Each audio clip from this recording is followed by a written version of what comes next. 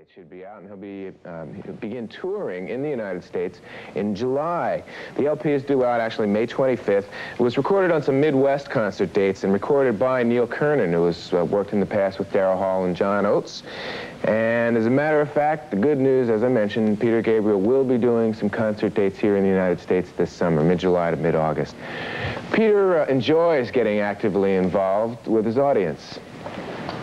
I think I like when the adrenaline is pumping a little bit, because I think people are a bit more alert and aware, and when something happens in the audience, you know, I try to work in the audience and come on stage through the audience and things that it's no longer this safe, dead, predictable experience where you just walk through the foyer, the band walks through the dressing room door, and then they meet on the stage and in the seats, and there's this big wall between.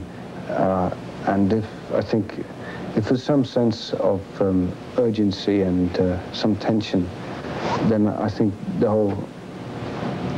evening works much better. Urgency and tension are certainly things that Peter Gabriel brings out in concert. Enters the concert stage right through the hall, climbs over audiences.